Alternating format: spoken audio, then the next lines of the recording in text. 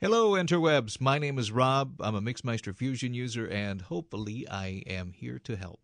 A couple of days ago on the beatmixing.com forums, a gentleman was having problems with his external sound card and how to get it configured properly to play nice with Mixmeister. What I've got is a Audio 2 DJ. Not only is it compact and loud, as advertised, but it's affordable and it sounds great. We've got two outputs, quarter inch. A side for me goes to the house PA, and the B side goes to a set of headphones. Now, to get that set up properly in Mixmeister, what you're first going to do is want to install the driver disk that comes with your Audio 2 DJ or whatever sound card you have. Make sure you install those drivers first before you go any further. Head to your Tools option, click on Audio Output Configuration, go to Advanced. Your second option here, use ASIO, best for high-end sound cards. Since we have a high-end sound card, that's what we're going to use. So click on that. Head to Dual.